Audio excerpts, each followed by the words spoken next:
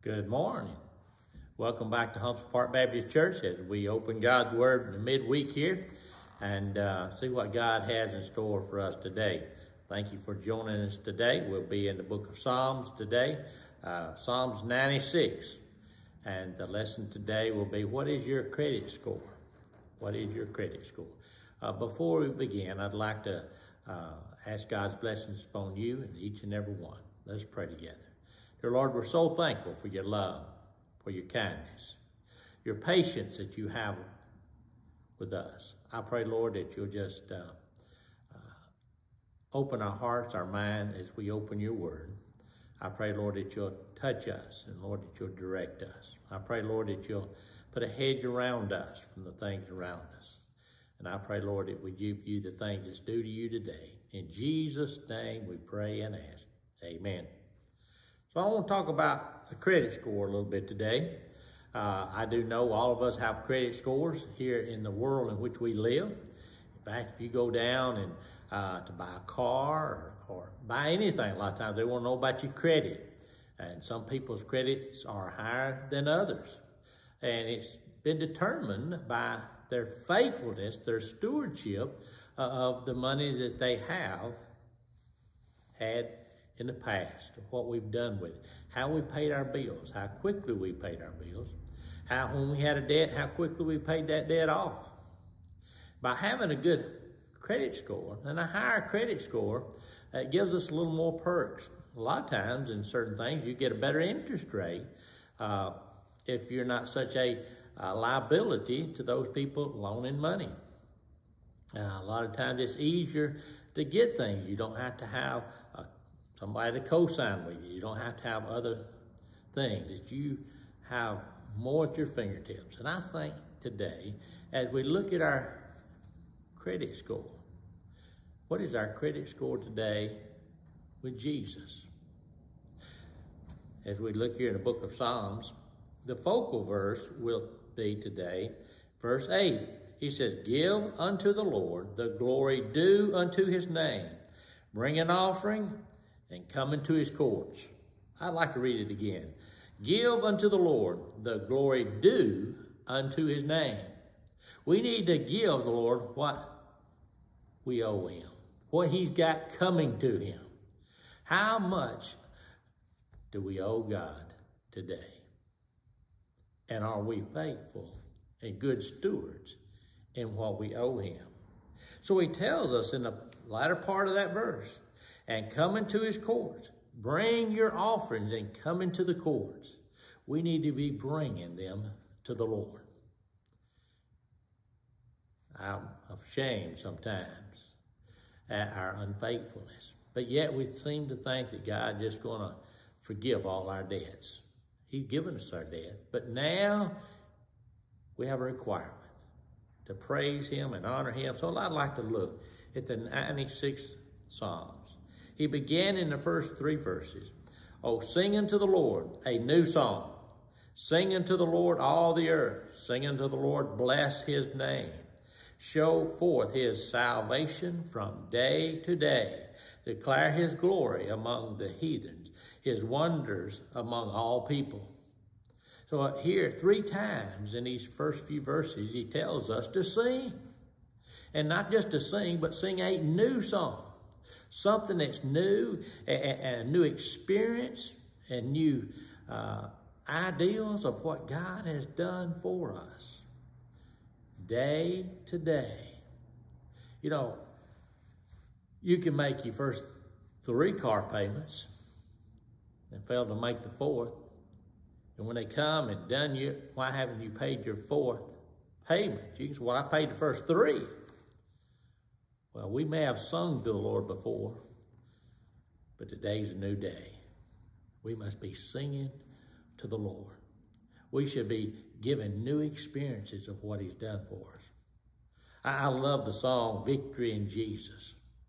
From the songbook, it says, "I've heard an old story, how a Savior came from glory, how he gave his life on Calvary to save a wretch like me. I heard about his groaning, of his precious blood's atoning. Then I repented of my sins and won the victory. Oh, isn't it wonderful to have victory? And we need to sing to him. And the people around us need to hear our voices giving God his due. Our children need to see us giving God his due. Our grandchildren need to see us giving God his due with our voices singing. We may say that we can't sing very well, but we owe it to him to sing to him, to praise him about the experiences, about the crises that we've come through because he got us through those things, of the sins he's forgiven us for. It's our job, and it's due the Lord to sing to him. He says also, not only in sing, he says in the praise in verse 4, and the Lord is great and greatly to be praised. He is to be feared above all gods. For all the gods of the nations are idols, but the Lord made the heavens. Honor and majesty are before him. Strength and beauty are in his sanctuary. The God in which we owe is not a wooden statue or a metal totem pole or anything else that people may worship. Idols that this old world has. The God in which we worship and praise is one that created all things. He created this world. He created me. He created my family. He created my everything. He is a creator. He is not an idol. He's above all other things. He's not like earthly politicians where they come, they go. God is in control all the time. He was here before me. He's here with me. He'll be here after me. He's forever. He is our creator, and he should be praised. If we're not praising him, we're not paying our debt, because everything that has voice should praise him. He said even the rocks could cry out. I believe the streams cry out. All creation must praise him. If we're not praising him, I'd have to say our credit scores are going down rather than going up. And as our credit scores are going down, our abilities and our freedoms and so much that we may have had at one time is leaving us. He says, sing, praise, and then in verse 7 he talks about worship. And worship's about giving. It says this, verse 7, give unto the Lord, all you kindred of the people, give unto the Lord glory and strength. Give unto the Lord the glory due unto his name. Bring the offerings and come into his courts. O worship the Lord in beauty of holiness. Fear before him all the earth. A lot of people seem to think a church is after people's money.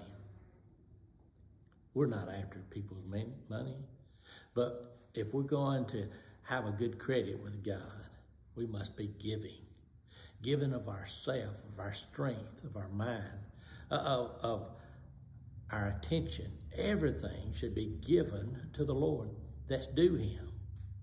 Can I put a price tag on what I owe the Lord? I owe him everything.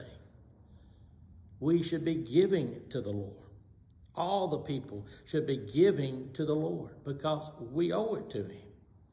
He said, as we give to the Lord, there's a way we should give. We should give in holiness. We should give in clean hands as we give to the Lord. The priest, when they would go in to give the sacrifices, it was God give them expectations that he had of what they were to wear, how they were supposed to wash and clean, and how that they were supposed to come in a certain time, in a certain way, in a certain dress. He does that to you and I as well. We can't come to the Lord and worship the Lord with unclean hands. We must have clean hands. We must repent of our sins in order to worship the Lord. We can't harbor sin in our hearts. We must forgive in order to worship the Lord. If we're not worshiping the Lord, our credit score is being affected.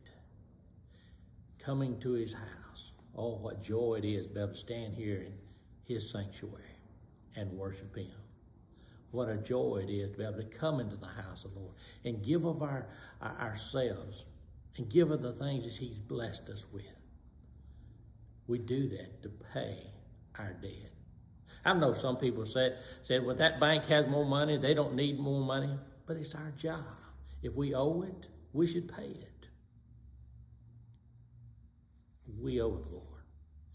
We pay our debts through worshiping him.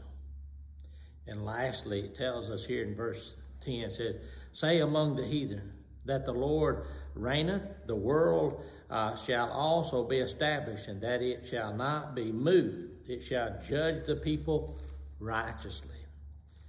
He shall judge the people righteously. Let the heavens rejoice, and let the earth be glad. Let the sea roar, and the fullness thereof. Let the field be joyful, and all that is therein. Then shall all the trees of the wood rejoice before the Lord, for he cometh in judgment to the earth. He shall judge the world with righteousness, and the people with his truth. God is sending his son. We can rejoice that the king is coming. The king is coming. Let me tell you, when he comes, everything is going to be made righteous. When he comes, he's going to find those that our credit is not what it ought to be. When our score for our credit is not what it ought to be. Only then will this earth, when he comes, will be made righteous. Some seems to think that if we vote one way, it's going to make this world righteous. If we vote the other way, it would be better. But let me say this, when the king comes, that's when the earth was going to find righteousness. That's when he's going to wipe away all the things that doesn't belong. I like what he says in Romans.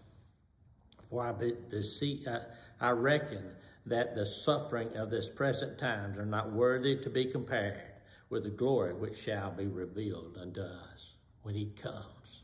How wonderful it's going to be. So we sing, we praise, we worship, and we rejoice that he's coming. I think we must ask ourselves, what is our credit score today? Are we good stewards with what he has given us? Let us pray. Dear Lord, I pray today as we evaluate ourselves, Lord, you already know our faithfulness, our shortcomings. But I pray that today that we make efforts to better ourselves, to worship you, to give to you the things that's due to you. In Jesus' name we pray and ask. Amen.